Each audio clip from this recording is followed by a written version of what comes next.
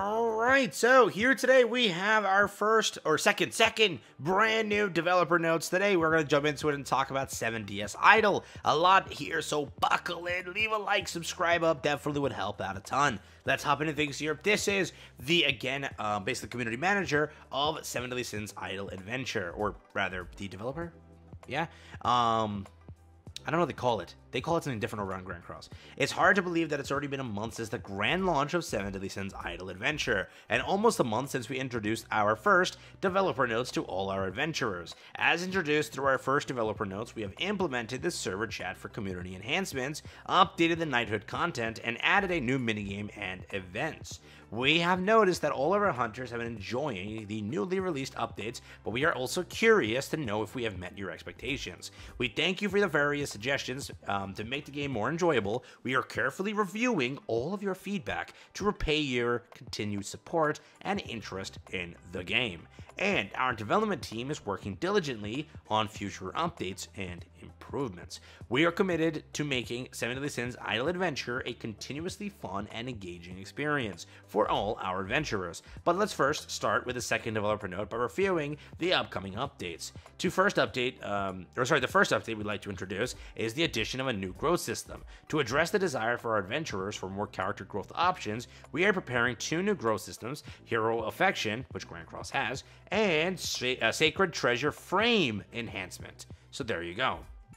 Affection over here and Sacred Treasure Frame over there. Same tavern look for Grand Cross.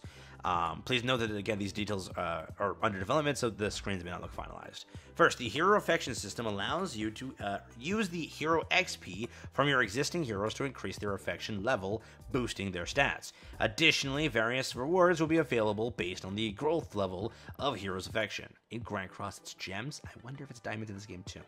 We hope this Hero Affection system helps our adventurers who have again already maxed out their heroes to find a new purpose for their extra hero XP.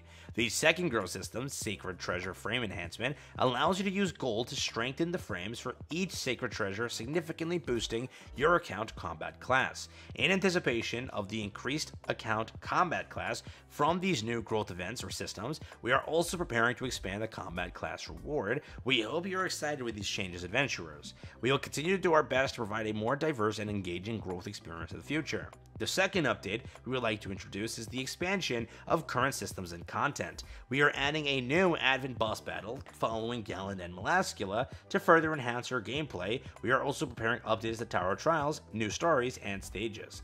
Additionally, we plan to expand the base defense content with new strategic elements to make more challenging and engaging.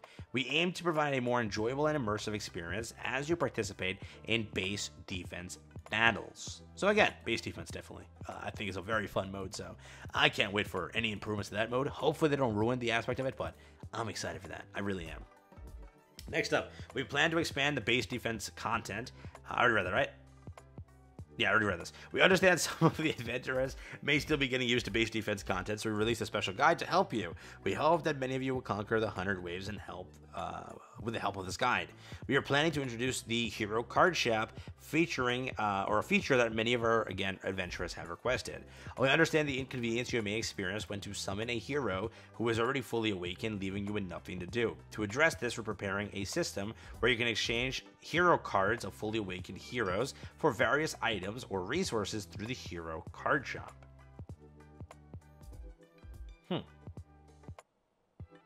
Okay, so for various items and resources, we can't exchange for another hero. I thought they would do that, but no. Details on the following updates will be provided through a future update notice, so please stay tuned. The third update will be will be about the addition of the global ranking system. With the upcoming server merge, we will introduce a global ranking system that includes all servers. So yeah, the entire global server is merging now, or a massive merge. Stage rankings, tavern level rankings, collection rankings, new rankings, festival rankings, who cares? So just a bunch of rankings.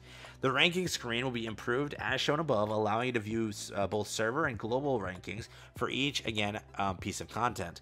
With the global ranking system, adventurers from all over the world who can compete and interact with other adventurers from different servers. We hope this will create a more global gameplay experience for all our adventurers in 7 Deadly Sins Idle. The fourth update is the addition of a new minigame. Following the Vanya and, again, Scrap's disposal, we're announcing a new fun minigame over here. Tap anywhere to start. Sir Hawk's Relentless Charge, which looks similar to Grand Cross also. 7 Deadly Sins Idle Adventure aims to offer more than just idle gameplay by continually developing new minigames and diverse entertainment. You'll be able to enjoy previously added minigames and participate in the events featuring new minigames with generous rewards through Minigame Land. Please look forward to these upcoming updates, adventurers. The last update we would like to introduce is Quality of Life QOL improvements. We are working on resolving various inconveniences that may disrupt your gameplay on, again, 7 Deadly Sins Idle Adventure.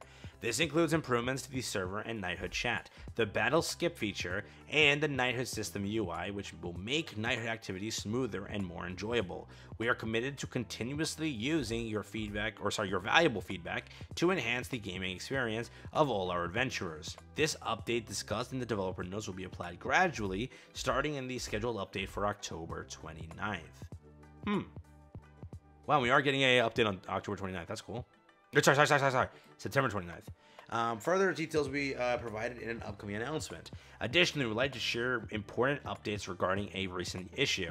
We received a lot of adventures about the colored player names for a unique expression. However, this led to unforeseen operational issues. As a result, starting on that update, all color names will be restricted and names will revert to their default color.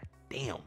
We apologize for the limiting customization aspect, but we hope for your understanding and ensuring a stable service for all of our adventurers is necessary.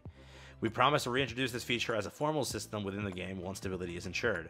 October is just around the corner, which means it's time for trick-or-treating. We prepared various Halloween-themed events for you to enjoy, so stay tuned for the upcoming update. Lastly, to celebrate the release of our second developer note, we have prepared a gift for all of our adventurers playing. We will be distributing 1,000 diamonds and 300 draw power to our mailbox, or to the mailbox of all the hunters. Sorry, this is so lovely. No, this is idle adventurers who again log in during 9:25 to 10:05. To make sure to log in, claim the gift. That's it. Thank you again for your unwavering support. That's again been the 7 Deadly Sins Idle Adventure team. So overall, W, dude. Good updates. 1,000 diamonds, 300 draw power. Halloween events confirmed, which is really cool. Sadly, we lost the colored names thing, which is kind of cool. It's a really cool system, but we lost it, so kind of sucks, but they will bring it back at some point. A lot of QL improvements and a lot of other various things being fixed. Another minigame is coming soon. Be ready for that. Brand new rankings and a bunch of updated stuff over here. Brand new server merge is planned, so be ready for that. Hero card shop is planned for those that are duped on massive heroes. Over here again, base events getting a revamp soon. Be ready for that. New advent, new again tower, new stories, new stages.